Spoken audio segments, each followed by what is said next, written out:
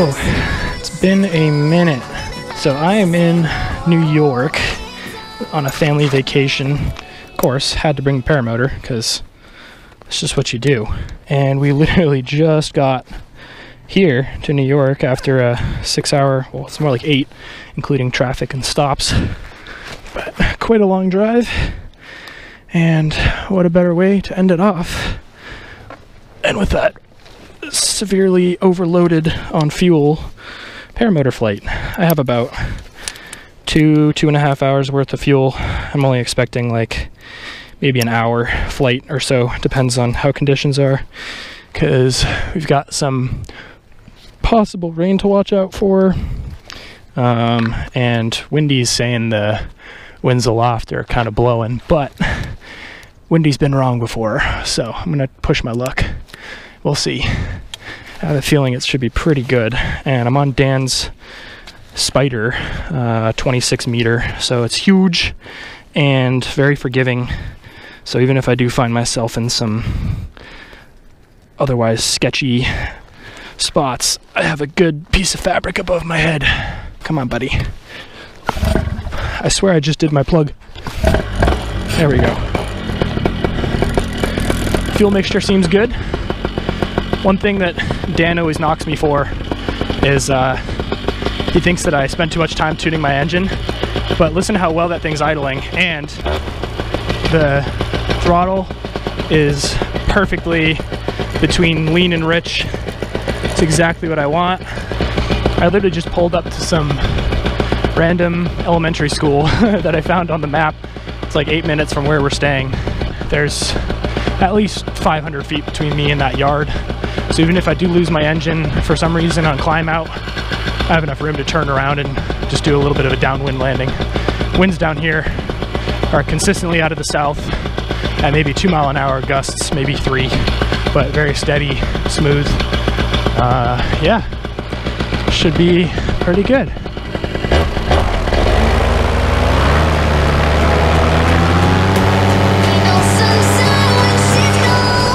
Try not to hit the windsock or the pitcher stand. Here we go. Quit.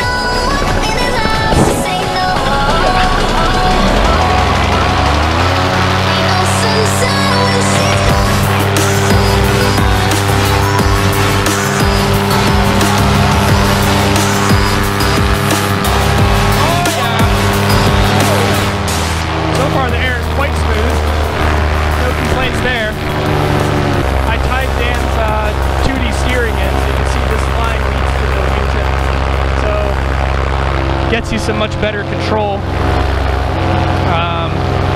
and speedy turns and stuff. Looks like I need to let a little bit of it out because it does appear to be somewhat tight at the moment, but it feels really nice using it. It's really dialed.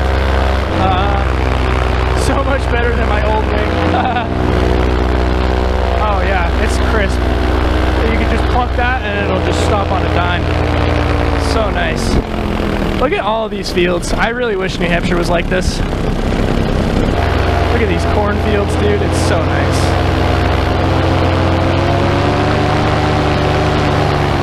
What a good wing, too. Like, this thing's a little old, and you can't do, like, super spicy stuff on it exactly. But, like, I did a sat on this thing. It great. I kind of messed it up because my finger got stuck holding a wrap of brakes, but okay, let's see if I can pick a line. I'm going to stay right over a line at the corner. Drop down a little bit. Yes. Very nice. Oh yeah. I have to relearn this wing's control and try not to overcorrect for anything. But this is a really nice speed too. Like, it's not too fast. It's not too slow. It's nice and pillowy, like, but at the same time it's on rails. I give this thing an 8 out of 10 for my dog sport. Alright, let's climb out here. Oh dear!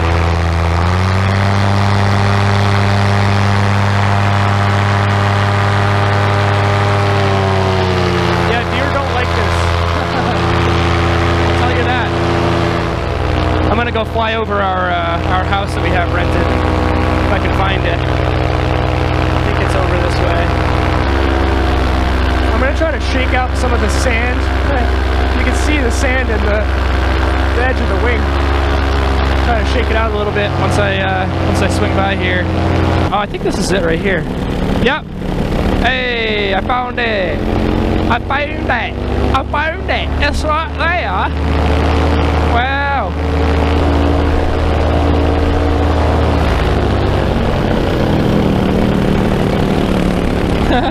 Dude, I love my aunt. She's so cool. All right, let's get some nice little wing overs going here. Woo! Oh yeah, dude. She gets dynamic for sure. Yep.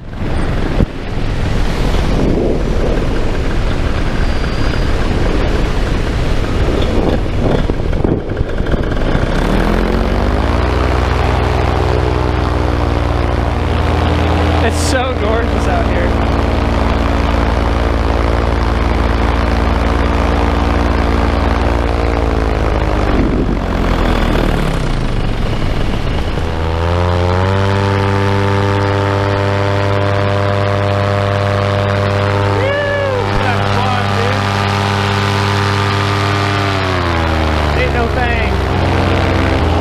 Oh yeah, we're definitely going a bit slower this direction. We're going 20.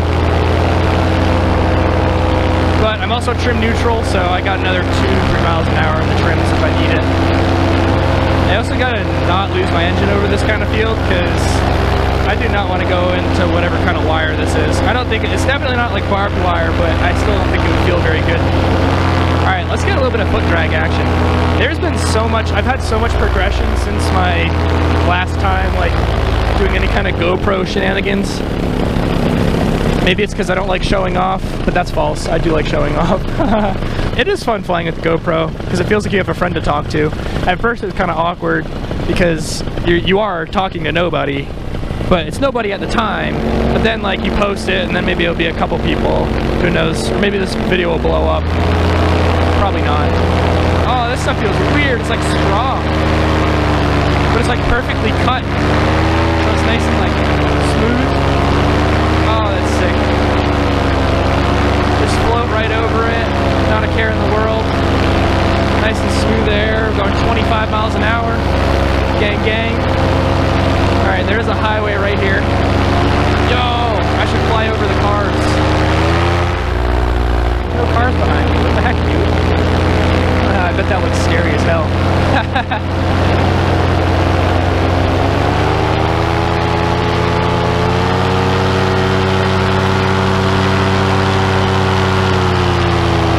I wonder if they see many paramotors out here. Alright, I'll check the throttle now and turn on the next 15 minutes. Alright, so I told you I'd come back with something interesting, and we got hay bales now. And we're going into the wind, so I can get pretty risky with the little weaves going on. Dude, this is like paramotor paradise right now. Watch this. Boop. Right over this grass, like, dude, so sick. Let's drop into this thing right here. Phew. Oh yeah. Don't go too far. Oh, it's more of this grass. I think it's straw. I don't know my farming terminology. You can tell I'm not a country boy myself. But I can clean off my feet right now. That's what I'm doing. I don't know if I can get that on camera or not. Oh, I'm literally cleaning my feet. Oh, how neat is that? Oh dear. Oh dear. Oh dear. There she goes. Yeah, you can see that tree really is moving right now. Yep, there she is. No power lines. Ooh, let's follow this little ridge up here.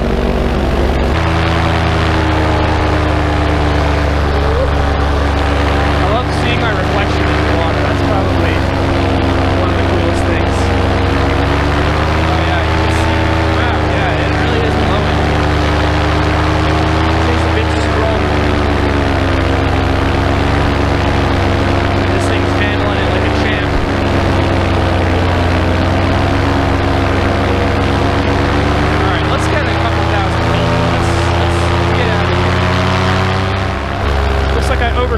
cool a little bit.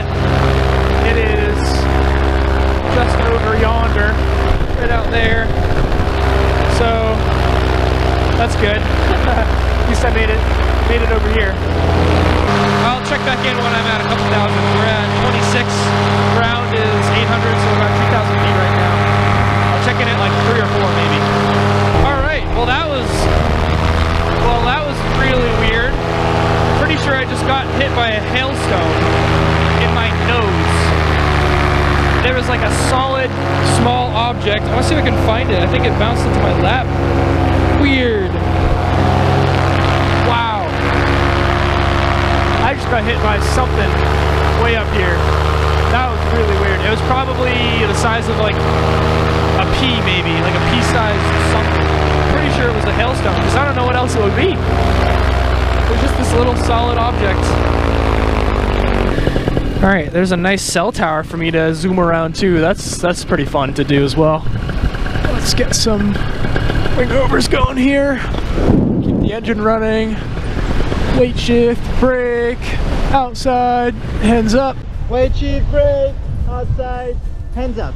Weight shift, brake, outside, hands up. Weight shift, brake, outside, hands up. Weight shift, brake, outside. Yeah, you can see my shadow on the wing. Weight shift, brake, outside, hands up. Weight shift, brake, outside. Yeah, that's how you know you're getting them good, when you see your shadow. Ooh, we almost just got into a dynamic right there. Dynamic spiral. Oh, whoa, I just lost my engine. Okay. Whoa, that was close. For some reason, when you pull a good amount of G's, you lose the engine. I think it has to do with the fuel line. I think the fuel has trouble getting sucked up, and it actually pulls the fuel down. Yeah, well, okay. I had this field right in front of me. This was my first choice for a landing. If luckily I'm surrounded by options, so if I did lose my engine, I'm pretty much fine. I had so many options, but we're going a whopping 10 miles an hour. Nothing new.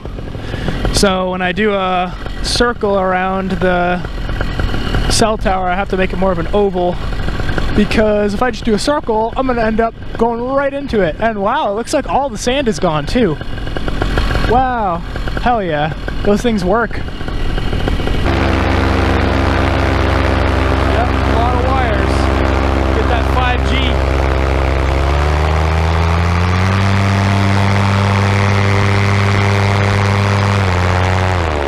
Woo, nice. Right into my wake. There we go. A little bit lower. Pretty good. Woo. It's definitely getting more turbulent.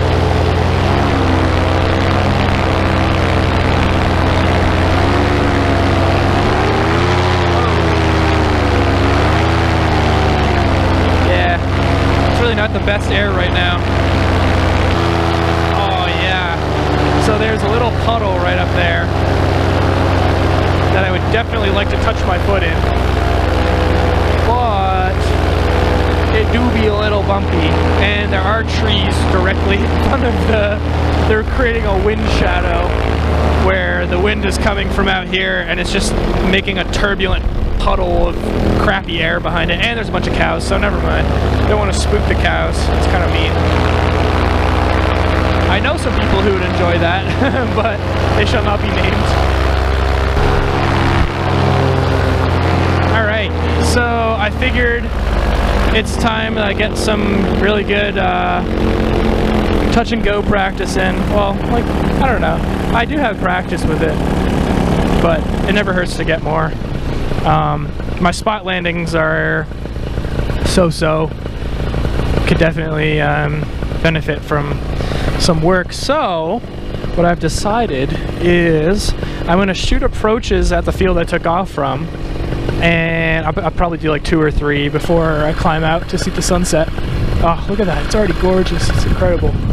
But I'm going to try to land on the pitcher's stand or as close as I can reasonably.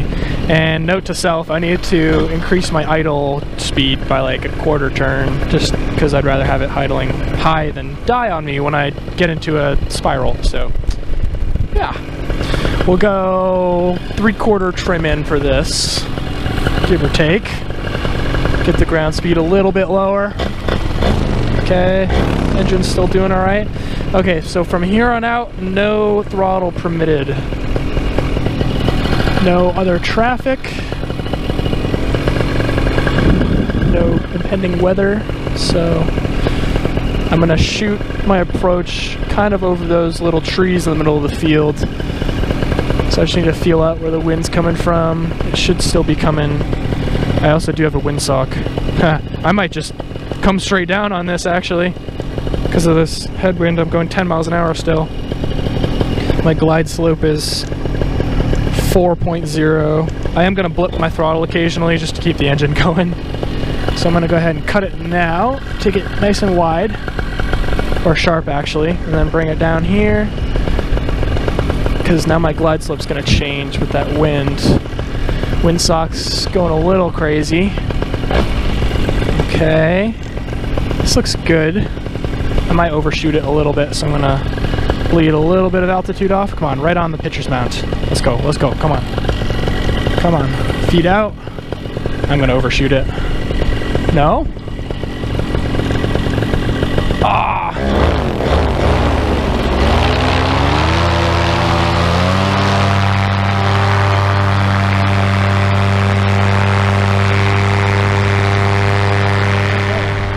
So my engine is off intentionally. I'm at about 2,500 feet above ground level. Shut off my Vario, stow my earplugs, and just you can hear the rippling of the little those little guys. That's funny. But yeah, it is completely clear of sand. There's zero sand in the wing anymore. Those things really do work. Get a couple pictures for my mom. Oh yeah, nice wide angle. Oh, look at that. I'm gonna get blind spots from staring at the sun. And you can see the shadow of the earth on the horizon. That's so cool. Oh, what a beautiful world. All right, I'll do a couple little wing overs and then I'll just enjoy the ride down. Yeah. Woo.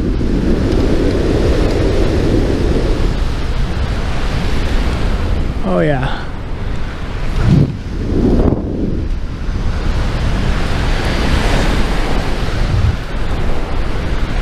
Get a big one here.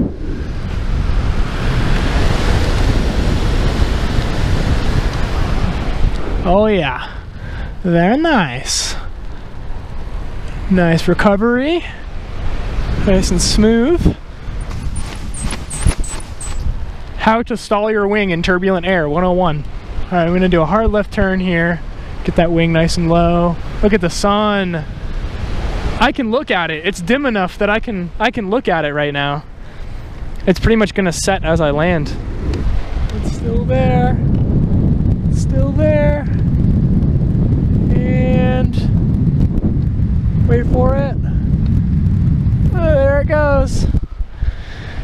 Okay, let's nail this landing. Right on the pitcher's mount. I'd much rather overshoot than undershoot this though, because there is a fence right there, so I don't really want to go into the fence. That would be offensive. Yeah, we're gonna overshoot it, but that's okay. I'll just land by the side over here. It's hard to do a spot landing in the turbulence. And bury them. Look at that, Peter Panned it, dude. Oh yeah. Oh, wow, there's a fair amount of wind down here. All right, go ahead and kill it.